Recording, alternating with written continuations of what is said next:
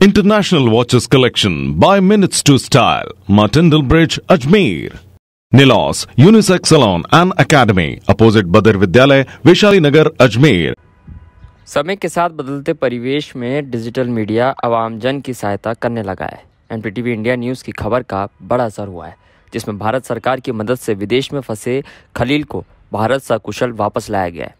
खलील के विदेश में फंसे होने की सूचना को एमटीटीवी इंडिया न्यूज़ ने विदेश मंत्रालय तक पहुंचाया था, जिसके बाद अब खलील ने एमटीटीवी इंडिया को धन्यवाद दिया है।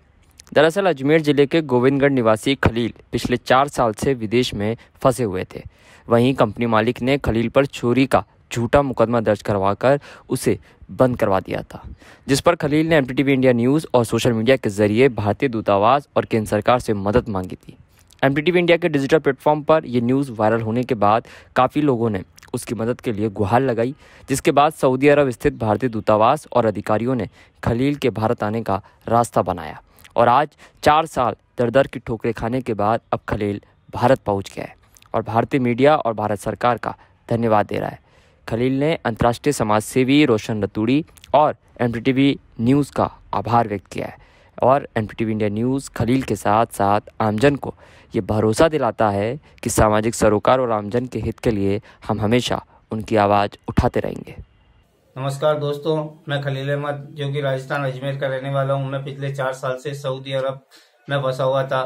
मैंने सब जगह अपनी हेल्प की गुहार की थी। रास्ता इंडियन एम्बेसी भी गया, भारतीय दूतावास, सब जगह गया, मुझे कोई हेल्प नहीं मिली। बाद में मेरी सोशल मीडिया के द्वारा रोशन रतूड़ी जी जो कि इंटरनेशनल सोशल वर्कर है, उनसे मेरी बात हुई थी। फिर उन्होंने मुझे मेरी सारी हेल्प की। मैं उनकी वजह से आज अपने घर, अपने वतन, अपने बच्चों के साथ हूँ। और भारतीय मीडिया का भी मैं बहुत बहुत धन्यवाद करता हूँ। उन्होंने मेरी वीडियो वायरल की और मेरी वीडियो न्यूज पे चलवाई, सब जगह दिखाई। और सबसे ज्यादा मैं शुक्रगुजार हूँ रोशन रतूड़ी जी भाई साहब का, जिन्होंने मुझे अपने घर, अपने वतन, अपने खर्चे से मुझे भेजा। टिकट, खाने पीने की सारी व्यवस्था उन्होंने करवाई मेरी। मुझे जेल से बाहर भी उन्होंने निकलवाया। मेरी सारी पूरी हेल्प मेरी वहीं से की, उन्होंने की थी। मैं 2016 से बहुत परेशान था सऊदी अरब में। मेरे पास ना रहने को, ना खाने को, कुछ भी नहीं था। उन्होंने मेरी सारी पूरी हेल्प की। मैं आज उन्हीं की वजह से मैं अपने घर, अपने वतन पहुंच चुका हूँ।